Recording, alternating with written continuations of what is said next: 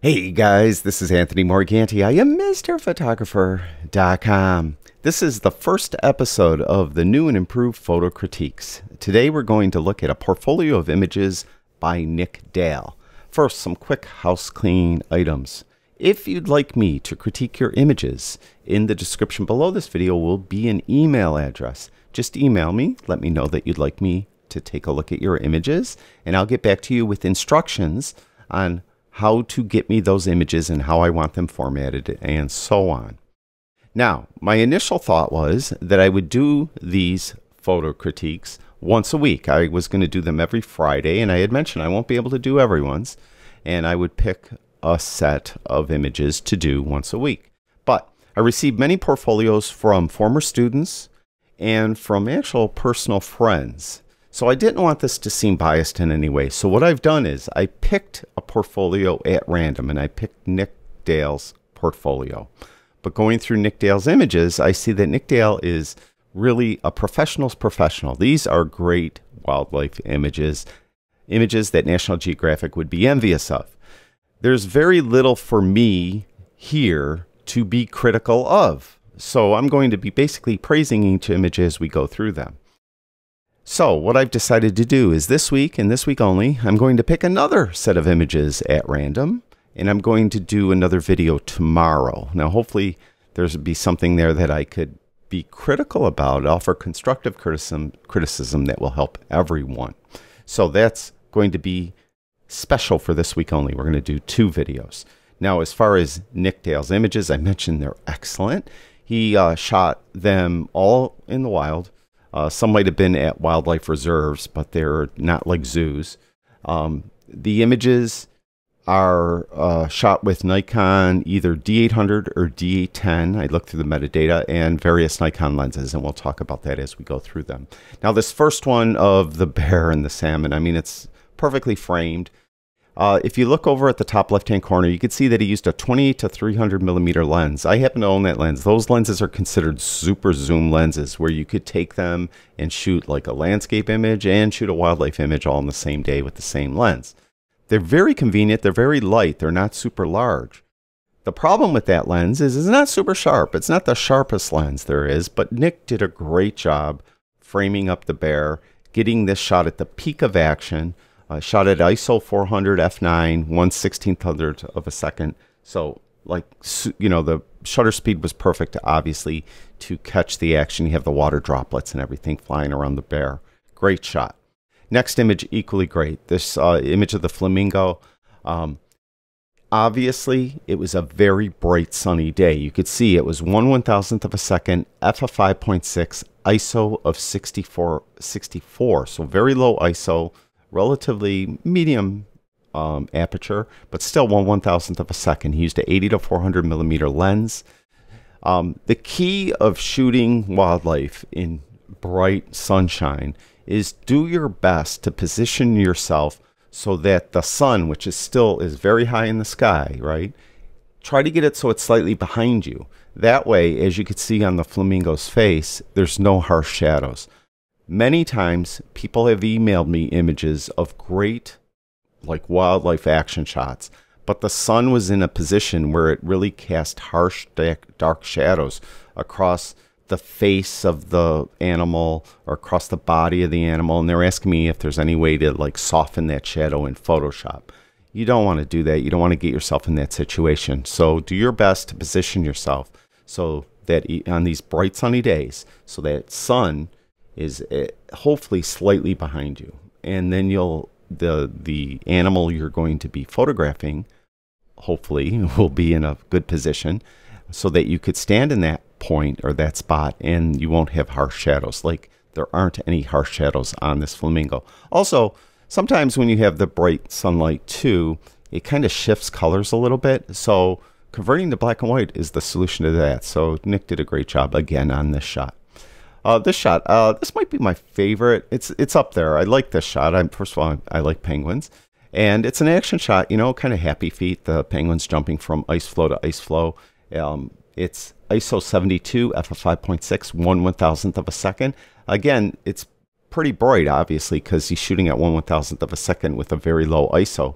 But It's more filtered light in this instance, so there probably was a very thin layering of clouds, and it still is bright, but it's not like harsh shadows. So really nice shot. I like it. You can see the little water droplets coming off the penguin as he or she jumps from ice floe to ice floe, and it's perfectly framed. Really nice shot. This one's a great shot of the elephant. 85 millimeters, so Nick was pretty close to this elephant. It was 80 to 400 millimeter lens. It was ISO 140, f8, 1/500th of a second. So again, you're in Africa. It's a very bright, sunny, very bright sun. But Nick positioned himself again, or had whoever was driving the vehicle he was probably in, positioned the vehicle so that the sun was slightly behind them. So you don't have really any super harsh dark shadows on the elephant. And it's an action shot too that adds to it. I mean, just taking a shot of an elephant standing there isn't as good as an elephant standing there doing something and throwing the dirt on his body or her body is what, kind of helps the shot be kind of special compared to something else. This is a beautiful shot of the tiger. Again, this is 800 millimeters, so this is an 800 millimeter lens. ISO 400 at 5.6, 1/1000th of a second. So that kind of gives you an idea. It was brighter than it appears. So Nick did some stuff in post here to make it dark, maybe to give kind of a ray of light on the face of the tiger, but that's okay. He didn't alter the tiger at all. He just altered the lighting, and it looks great. I mean, this is a great shot. The beautiful reflection. This is, if I took this shot, first of all, I'd be super proud of it. Second of all, this would be one I definitely want to print and hang on the wall. Very well done. This is kind of a standard shot you take of a horse, or in this case of a zebra. You get close in on the eye of the animal. I like this one a lot because you got these kind of earth tones around the zebra's eye, and then you have these cool tones off in the background. This was, again, that 80 to 400 millimeter zoom lens at 400 millimeters, ISO 1100, f of 5.6, 1/250th of a second. It's a difficult shot to get because he was at 400 millimeters, and the zebra wasn't just standing still, allowing him to take a portrait. So very well done. You can see it's perfectly focused. Next shot. Again, this is another harsh light day, but you could see how there's no harsh shadows on the bird. So the sun was definitely a little bit, even though it was high in the sky, it was still a little bit behind Nick, so that he was able to take this shot. ISO 640 f8, 1/1000th of a second. Shutter speed's pretty perfect for the moving wings. You just have tiny bit of blur on the wingtips. Kind of gives you the feel, the viewer the feel of the movement, but still the eye and the, poor dead grasshopper in the beak of the bird are very, very sharp. So this is a great, great shot. Very well done. And the next one is the National Geographic shot, right? The gazelle running for her life, or his life, I don't know, boy, girl, from the cheetah. Now, personal preference, I like this, but some people may want the cheetah to be in focus as well. If you were taking video of this, you'd want it all in focus, probably, but I like it. I like that the cheetah is a little bit blurred. I just think it adds to kind of the mystique of it, the scariness of it, the thrilling chase of it all. This is a 800 millimeter lens, not the easiest thing to shoot with. ISO 320 f8, 1/1600th of a second. Perfect shutter speed to freeze the action. You can see there's no blur on the cheetah running, no blur outside of the depth of field blur on the cheetah itself. No blur on the gazelle. I don't know if I said cheetah over there, but whatever, you know what I meant. Perfect shot, though. I really like it. This shot of the lion is kind of interesting to me. I was looking at this for a while. It's an 800 millimeter lens, but he shot it at 1000 millimeters, and I'm not aware of a teleconverter that will make a 800 millimeter lens to 1000. Maybe Nick could email me and let me know what he used there. ISO 280 f 7.1, 1/500th of a second. It looks like kind of a beam of light is hitting the lion right here, but if you zoom in, there's kind of a weird light right here. It almost looks like a softbox, like an octabox. I'm sure it isn't, but that's what it kind of looks like. There's also kind of a vignette line going around the bottom of the lion here. So yeah, I mean, there's some stuff done in post here to dramatize the effect of the beam of light hitting the lion's face. It's still, you know, not, to me, I should specify my kind of philosophy about wildlife photography. You should never do anything in post-processing that alters the look or the what the animal is. You know, you can't alter what the animal is. So basically, you know, you're not going to take a zebra and remove its stripes in post and say this is a zebra that was totally white or totally black, right? You just can't do that. And in this case, he's not doing anything that's altering the look of the lion, who that lion is, just doing stuff with light. And still, nice shot. I like it. If I didn't say it already, yeah, I said the specs up there, right? This is the last image, I think. This is a bee catcher. This, again, perfect shot. Here, the light, the sun, is perfectly straight up above. You can see how it's brighter on the back of the bird's head, the top of the bird's back. Just, you know, like that. There's softer shadow here. So that sun was really high. This, again, is that 800 millimeter lens. ISO 250, f5.6, 1/640th of a second. So this is a great, great shot. Great action shot. Whenever you're trying to do any type of wildlife photography, always try your best to get the animal doing something, like not just sitting there like this. I'm sure Nick has images of this bird just sitting on this stick without doing anything, right? But the shot of the bug, it looks like a fly, even though it's a bee catcher. It is just perfectly timed, right? So perfect. Here, you know, lion sitting there, but here you have the action. Here you have action. The bird's wings. The bird has the grasshopper in its mouth. This is, I mentioned, kind of a standard shot you get. Here's more of a tranquil feel, mood shot, right? Here you have action with the elephant throwing the dirt on. Here you have action, the penguin jumping from ice floe to ice floe.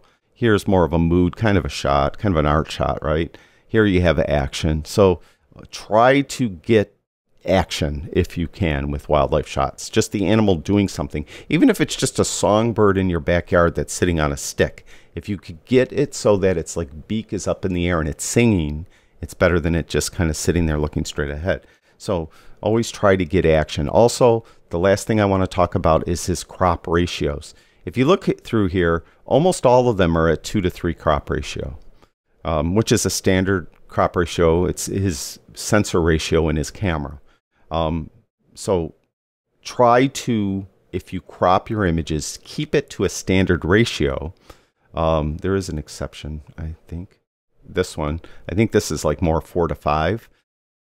Still, it's a crop ratio that has an equivalent paper if you ever want to print this. So in this one here, you could print an 8x10, a 16x20 borderless.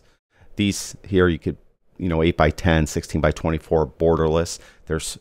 There's frames made that you could buy off the shelf that will fit these prints. There's mats made that you could buy off the shelf that will fit these prints.